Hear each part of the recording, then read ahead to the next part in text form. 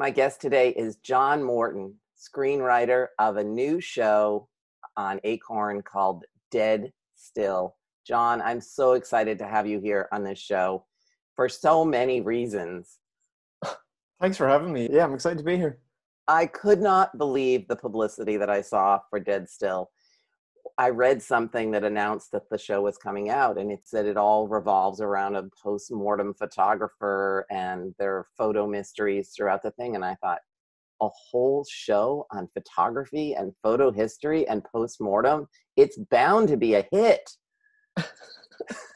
It's been really interesting seeing the response to it. I think because it's quite a different subject than maybe has been broached in a lot of shows before, particularly when it comes to crime fiction. Yeah, people have been very enthused about it, which has been lovely. You've got a 100% must watch on Rotten Tomatoes, which is a web site that rates movies and TV shows. I was looking at another review today, and it was saying, should you watch or shouldn't you watch? And it was, again, 100% you must watch this show. So you have created something truly unique. And I would like to know, what's the inspiration for a show based on something people consider sort of creepy? It certainly is a very creepy subject for a show. I guess the two central things that kind of really inspired me were simultaneously the ideas of obviously postmortem photography and memorial photography, but then also crime scene photography. And I think just the initial impulse actually was for the show was an idea I had some years ago. I'm very interested in photography and always have been. I was coming across, the photograph that Louis Daguerre had taken, I think in 1838, which is, apparently the first photograph taken with human subjects in it, which was a street shot, and, that he had taken in France because of obviously the long exposure times. The only people that were caught in the photograph was a man who was having his shoe shined on the street. It's been regarded as the first human subjects in a photograph. And I remember getting to thinking, the idea of if a criminal was caught in the act of murder, let's say, and they were caught by a photographer and they had never seen a camera before and they didn't even know what a camera was, that would be a really interesting premise for a show. A very early, photographer in the formative years of photography being kind of hunted by this killer. And that was the initial impulse. And then just, I guess, through research, I realized as I was reading more about the history of photography, and there had been an interest in memorial photography outside of that. And I had realized that memorial photography as a trend and as a kind of tradition in terms of Victorian mourning culture, it kind of reached its apex by the end of the 1870s, going into the 1880s. And then in the 1880s, that was really when crime scene photography began to take a foothold. And I just saw the parallels between two different types of photography that potentially focused on the photographing of the dead, one of which was kind of on the way out and one of which was on the way in. And it felt like the two things dovetailed quite nicely. So that set up the idea of a memorial photographer as the practice is waning. The kind of, I suppose, the early seeds of crime scene photography being developed. Mm. Now, it's billed as a Canadian television show, but also Acorn lists it as an Irish show. So where are you coming to us from? I am very much coming from Ireland and the Irish perspective. It's an Irish-Canadian co-production. The show it's been in development for a couple of years here in Ireland, and then these things take an awful long time to get moving, and it's kind of changed around quite a bit in the last couple of years. But the production companies behind it, Deadpan are the Irish company, and Shaftesbury in Canada then as well, and they came together and they just thought it was the potential. I mean, it's very much an Irish show. It's set in Dublin in 1880, but I think the potential for something that actually maybe appealed to people across the world was evident in the material. Like it's very Irish, but it's not prohibitively. And I think that the death practices that are shown, and also in terms of crime investigation and photography, I think it's relatable, I think, to anybody who has a fascination with crime fiction or a hunger for those kind of works. Right. It's set in Dublin. Set in Dublin, yeah, in 1880, which was a time in Dublin historically where photography was really, really, Ireland historically kind of has a tendency to come to things a little bit later than a lot of other places, certainly more so at the time, particularly as it was a time where Ireland was still part of Britain. And it was a very interesting time in terms of photography, because it was a time where a lot of amateur clubs were flourishing in Dublin, and photography just suddenly had become this pursuit of, whereas for years it had been the preserve of people who would have been more well-to-do. By around the 1880s, cameras were becoming cheaper and photography was becoming more commonplace, and there was a lot more studios. So it felt like a very fertile time to set the show. I mean, it's a fascinating show. I wasn't sure what to expect, and then I binge watched the entire thing over the weekend just to make sure that I had watched the whole thing. And I have a question for you about the characters. Now, the chemistry between the characters is so good, between the uncle and the niece, and even Malloy, the gravedigger, who then becomes a photographer. Are any of these characters, including the main character, the photographer, based on a real person that you might have read about, or are they all composites? They're mostly composites for the most part. I think for Malloy, one of the central inspirations for Malloy was an Irish photographer called Arthur Fields. There was a documentary made about him a few years ago called Man on Bridge. He was basically a street photographer who stood on O'Connell Bridge in Dublin for numerous decades, taking pictures of just passers-by, and he would sell the photographs to them. But after he died, they discovered that he had thousands upon thousands of images of people, and it was a very just fascinating story, just this idea of someone who's quietly taking photos of street scenes and of people all his life, and then it becomes discovered after his death. So those aspects they're kind of slightly touched on with Malloy, but the idea of this character, who, particularly a working class character, who sees the potential and sees the value in documenting street scenes and documenting maybe more working class neighborhoods and parts of the city that otherwise maybe wouldn't have been photographed. And so that was kind of where I positioned him, as the potential of someone who loved the idea of street photography and saw the potential in photography to actually document where he was from and the people around him and his society and culture. And what about Blenheim-Hassett? Blenheim-Hassett, there wasn't really any specific reference for him. There's a mix of things. Like it's more like, I think Oscar Wilde was always a bit of a touchstone for Blenheim-Hassett as a character. But in terms of photographers, there really wasn't anyone specifically. He was a composite of a lot of different artistic types, more so because he very much sees himself as an artist rather than this kind of run-of-the-mill kind of functional photographer who's just going to show up and do any gig. He's very precise and he's very fussy, and he sees himself as being a pioneer. And particularly when it comes to memorial photography, he feels that he's the best, and that he holds himself to a very high artistic standard in that regard. Post-mortem photography, people find it fascinating. Well, I posted a photograph online once and said, what do you see in the photograph? Because I try to educate people as to looking at clues. And the number one answer, now this was a family where I think they were all alive at the time, but the number one response was, the mother is dead. And so postmortem photography has this otherworldly fascination. People think that it's more common than it was, and it was fairly common. But how was it done? There's this reading into the images, like if this person actually looks alive, they're actually not alive. It's the photographer made them look alive. And some of that plays out in Dead Still, where Blenheim-Hassett really poses people, are obviously actors and actresses who actually are alive, but he poses them like they're deceased, making them look lifelike with all of their family. When you started writing this and researching it, was there a photograph, like a postmortem photograph, that triggered this for you, that you said, this is fascinating, this is interesting, and this would be a great place to start to weave in postmortem photography and, as you're right, criminal photography?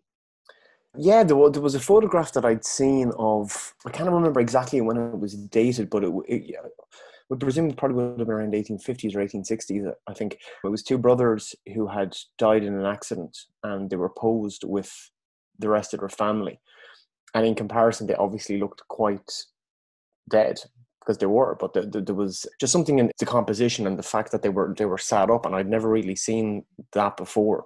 I'd seen elements of mourning photography and portraiture, but it was usually kind of deathbed photography, but never really anything where the deceased subject was actually in some small way made to look like they were alive. And I found that fascinating.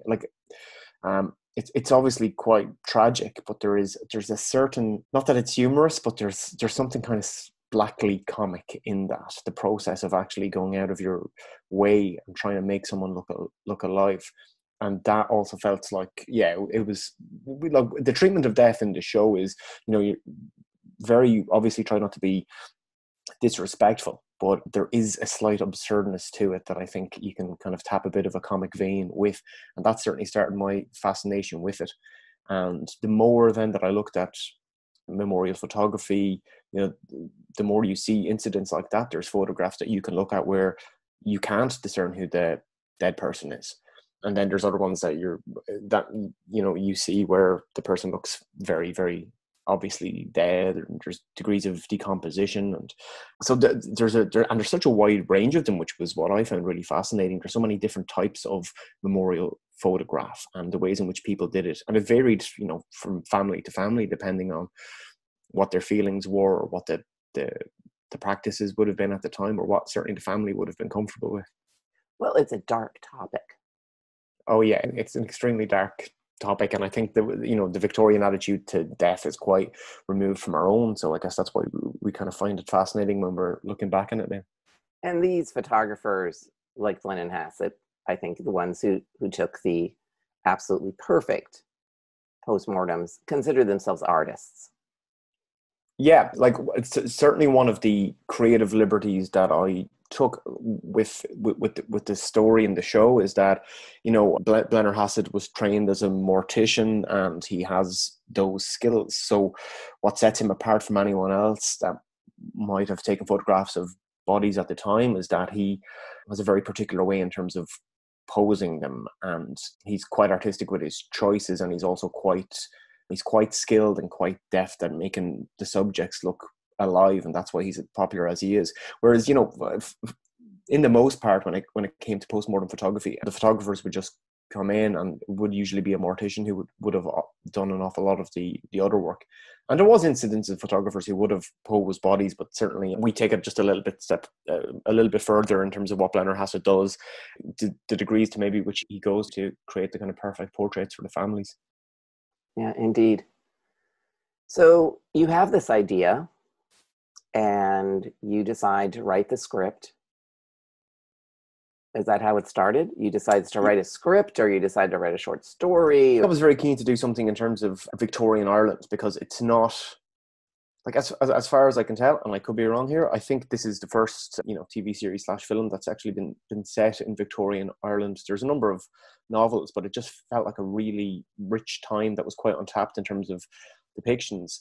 I've written a lot of historical plays, but usually for the most part they're kind of they usually have focused around kind of post War of Independence in Ireland, which would have been around 1920s, late 1910s. So it was an opportunity for me to go back a little bit further into a part of history that I hadn't really worked within before. And then coincidentally, I ended up working on the adaptation of a book by Thomas Kilroy called The Big Chapel, which was set in my hometown of Kilkenny, and that was set in the late 1860s. So all of a sudden, I went from having no kind of Victorian Ireland projects to having like two on the go at the same time, which was nice. But it is a very fascinating time, and I do love history, so it was nice to play in that sandbox for a little while. So you wrote the whole screenplay for all 6 episodes, and then were you there on set when they were filming? I wasn't for the most part, actually, because there was a degree of, like, television production is very busy, and like a lot of things change on the fly and can do so. I was rewriting for quite a bit, I developed the show with Imogen Murphy, who directs 4 of the episodes. And myself and Imogen we've been working on it since about 2014. She would have directed the initial video promos that we would have used in terms of like trying to pitch the show.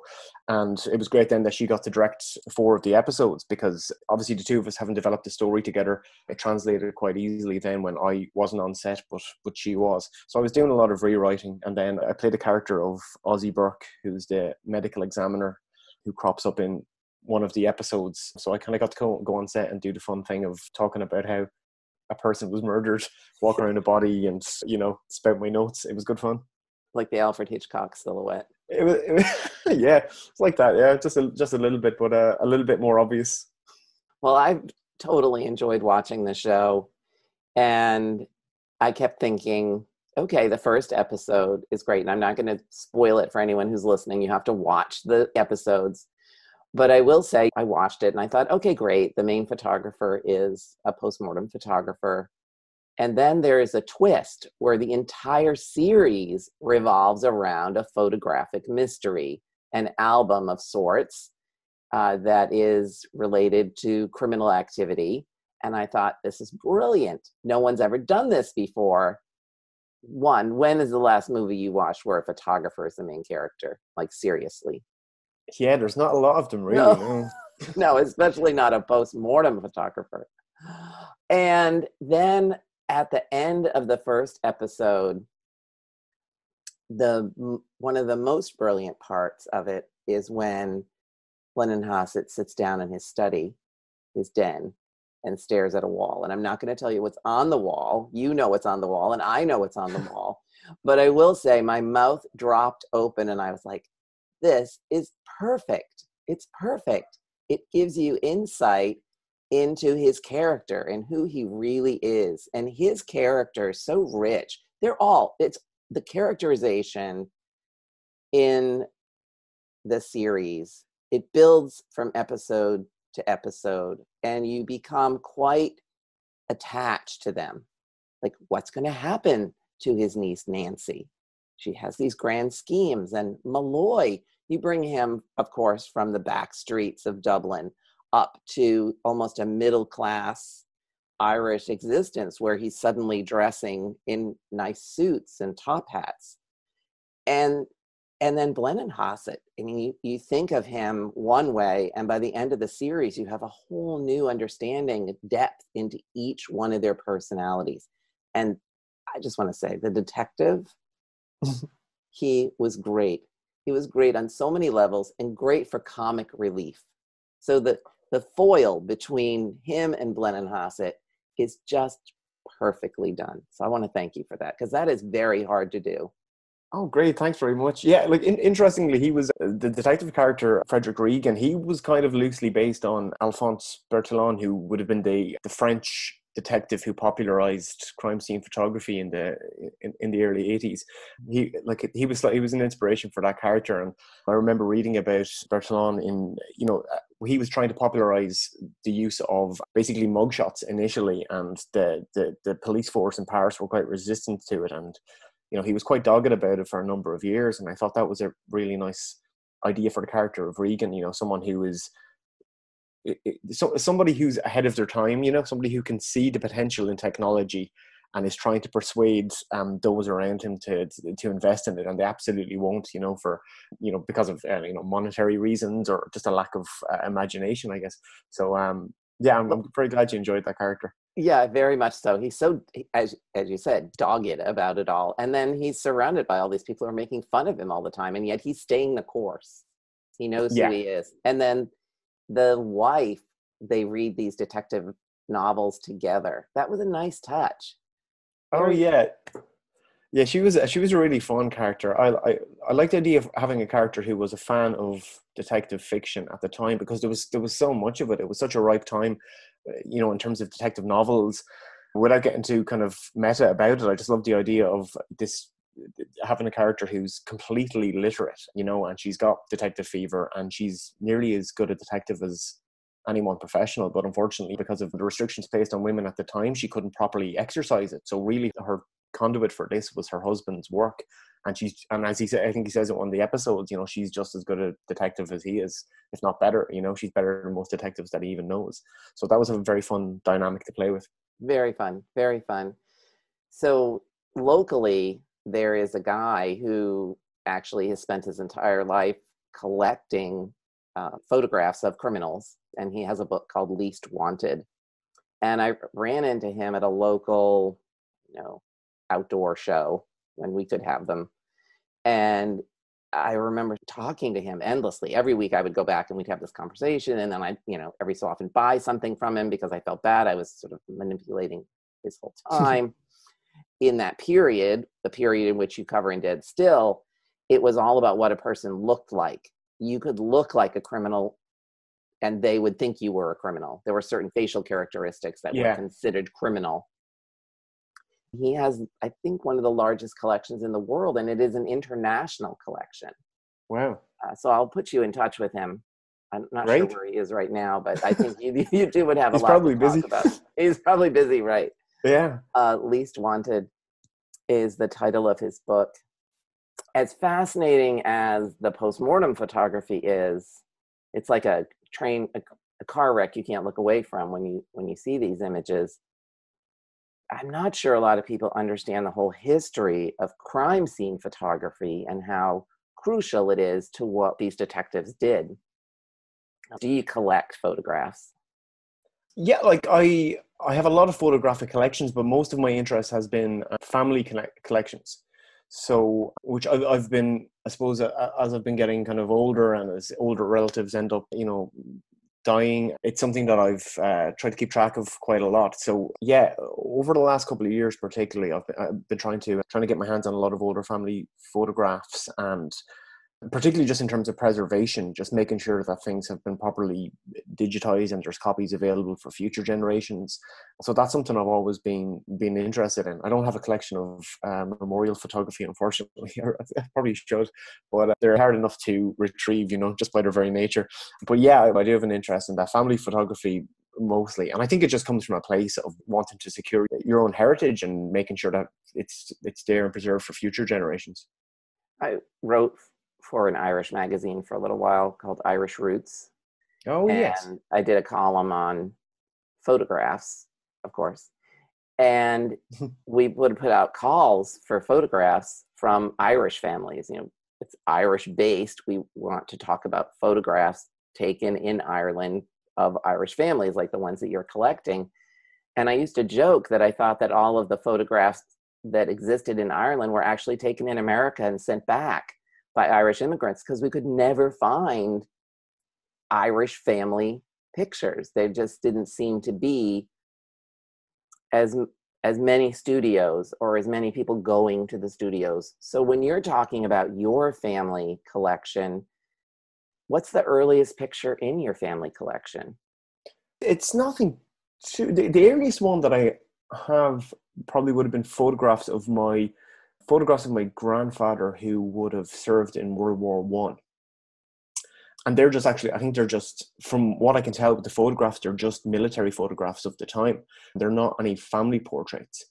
So that's the earliest. I think probably would have been about 1917 or so. Exactly. And that's really the jumping off point for most family collections, including my own, is suddenly the price of photography goes down and people have the ability to take pictures themselves with amateur cameras. But that whole studio photography thing, I think, left out a whole range of people who either didn't have the inclination or didn't have the extra money to go to the studio. Yeah, and that's something certainly in terms of Dead Still that, you know, we tried to posit quite clearly that this, at the time, particularly in 1880, that it would have been to preserve of the upper and maybe upper middle classes. It wasn't, the cameras were not something that working class people had access to.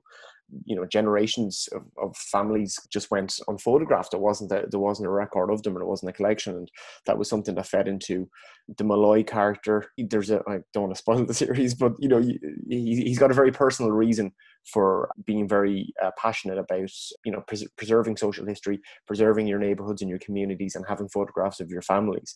And I think he's certainly someone who's part of the kind of or at least is very enthused about the democratic process of people having access to cameras and being able to take photographs.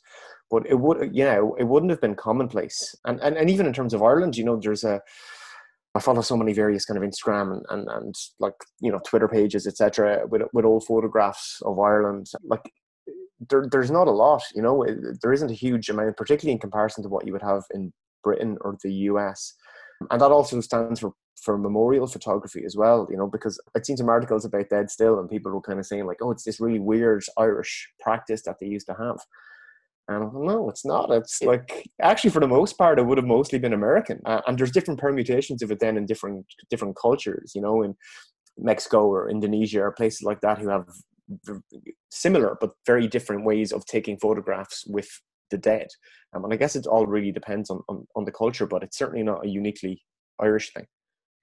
No, not at all. Not at all. And it's driven by a very basic need, which is you want to be able to remember the face of the person who's deceased. And if you didn't have time to get a photograph or the money to get a photograph while they were alive, this is your last chance. Yeah. And I make that clear in a couple of instances in the series, that's the driving force. Yeah, and it's also then, that would have been it. People would save their money or give whatever money that they have and see what kind of photographs that they could get. And even for poorer families, the quality of the photographer that they could have got probably would have been determined by that as well, and subsequently the quality of the photograph. But as in the early 1880s as well, it is becoming more common, and as I said, there's a lot more amateur photography. So all of a sudden, because of this flourishing of photography, people had more photographs of them when they were alive, and that's what contributed to not the demise of memorial photography, but certainly most types of memorial photography. Because I think, like, even nowadays, memorial photography is still commonplace. We just don't hear about it because it's behind closed doors, and it's usually focused on infants who would not have had, babies, unfortunately, who, would have died at birth, and the parents wouldn't have a photograph. And that's, I guess, what the modern incarnation of it was. But certainly in Victorian times, as times progressed, you would have had more photographs of adults, and then the need to have a photograph of them when they were deceased just suddenly became less significant. Well, you're absolutely correct. People think that postmortem photography is something that's from the Victorian period and it didn't come forward. But in fact, it is still available today. It's just no one really talks about it. Well, yeah, that's it. And I think we're so aware of the Victorian practice of it, obviously, because generations of families have kind of come and gone. And then these photographs have kind of found their way out into the public sphere a little bit more as curios, and people find them to be kind of fascinating. And that's because we don't have that. There's a remove of a couple of generations there. But it is happening right now. And I suppose, in terms of any kind of memorial and postmortem photography from now, it's probably not something that we might see again, not for generations to come. I think that's just the nature of the grieving process, that it's quite a private internal thing that people don't necessarily want to share in that regard. Well, I can say that you've done an amazing job of portraying the period in the screenplay. I get a little mixed up on the costume clues, I have to admit. I kept saying, what period is this? This doesn't look yeah. But you sort of let that go and just follow the story. There are a couple of, there are always, I mean, it's the same with history, and even like some of the aspects of dialogue, it's you're never going to get it entirely right. Right, exactly. You sort of have to suspend the disbelief. Just suspend the disbelief, yeah, that's it. And then you really have done a masterful job of inserting comedy, dark comedy, in places where you wouldn't expect it, and you find yourself laughing at what's happening. Now, it took you 6 years from the time you decided to write this with Imogene to get it to the screen. And at the end of the series, I was like, I wonder if there's going to be another one. Will there be another one? Will there be a second season? And how do you do that if it took you 6 years to write the first version? Hopefully it'll be a lot quicker the second time around, because I guess a lot of the hard work is done in terms of creating the world and casting the characters and designing it and all that. So that's already done. I don't know for sure that there's going to be a second series. I am currently working on it. So it's been written, but things are up in the air. So it's very hard to tell how film production is going to go at the moment or for the next couple of months. But yeah, certainly I would hope so, that we get to do a second series. And I think, with the second series, the idea was always that it would delve a little bit more into the origins of crime scene photography as we kind of begin to leave memorial photography in the past. And obviously then there's for someone like Blennerhassett, whose focus is on making the dead look alive, it would be very interesting to put him in a crime scene photography setting, which is kind of similar to his practice, but also at a remove, and he's kind of starting from the bottom again. So that's something I'd very much like to delve into if we get the opportunity. But Malloy, he's a young man. He would totally be into the new photography, what you can do. Oh, I think he would. I think where Malloy is moving at the moment, I think, in terms of how we're developing it. Like I mentioned, the thing about Arthur Fields and the idea of street photography, but what I really would love to do with Malloy is get a portable camera into his hands and see what he can do with it. So yeah, I've got a couple of ideas based around kind of customization and which I'm kind of fascinated by, the idea of early handheld cameras, and also reading about pinhole photography and like the earliest forms of hidden cameras, hidden in hats or hidden in cravats. So there's like from a technological standpoint, that era in the 1880s into the early 1890s, and particularly moving towards as well the advent of cinema, there's so much going on in terms of photography that it's like there's almost endless material really for what you can delve into. Well, I'm a big fan, and I can't wait because to have an entire show based on historical photography is like a dream come true, because it is so interesting. And as we were talking before we went live with this interview, it's like people think a photograph is a photograph and it's just a static image, but it's so much more. So much more, yeah. So much more. Yeah, and particularly even with something like the photography of the dead, there's something quite impactful about that, because it's the final image of someone. It's someone in their final repose, and there's certainly a weight that it carries. And I think that's why they were given such a particular like memorial photography was given such a particular standing, because it really just did represent an entire life. And as we said, and oftentimes in most cases, that was the only representation of that person. So that does certainly take on an extra weight. Well, the people that collect postmortem photography are quite passionate about it. Yeah. So I'm sure that they have watched your show.